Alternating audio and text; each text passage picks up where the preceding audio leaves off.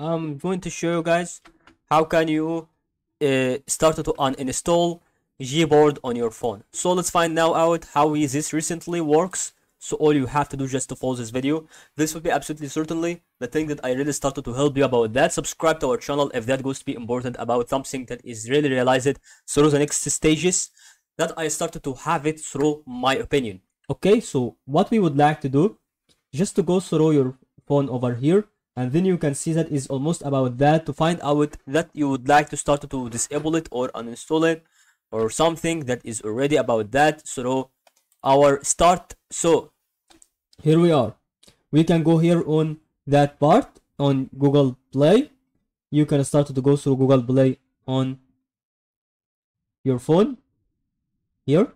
Now once you go that, you can start absolutely to click on search and then start to type Gboard. Now once you type Gboard over here, you can click on the Gboard itself. Now click on uninstall. You can start to use a second joint which is easier than what you think by pressing on this and click on uninstall. Okay, you press on Gboard on your phone, Gboard. Now you press on it longer. Okay, locate app, and now you have this part. This pressed on longer, click on uninstall.